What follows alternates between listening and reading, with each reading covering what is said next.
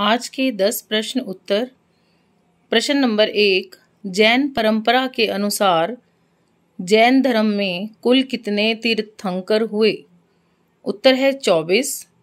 प्रश्न नंबर 2, त्रिपिटक धर्म ग्रंथ किसका है? उत्तर है बौद्धों का। प्रश्न नंबर 3, बुद्ध ने किस स्थान पर महापरिनिर्वाण यानी मृत्यु प्राप्त किया था? बुद्ध ने किस स्थान पर महापरिनिर्वाण यानी कि मृत्यु को प्राप्त किया था? उत्तर है कुशीनारा या कुशीनगर में। कुशीनारा और कुशीनगर एक ही स्थान का नाम है। प्रश्न नंबर 4, किस शासक ने बौद्धों के लिए विख्यात विक्रमशिला विश्वविद्यालय की स्थापना की? उत्तर है धर्मपाल ने। प्रश्न नंबर 5, किसके द्वारा तृतीय बौद्ध संगीत को संरक्षण प्रदान किया गया?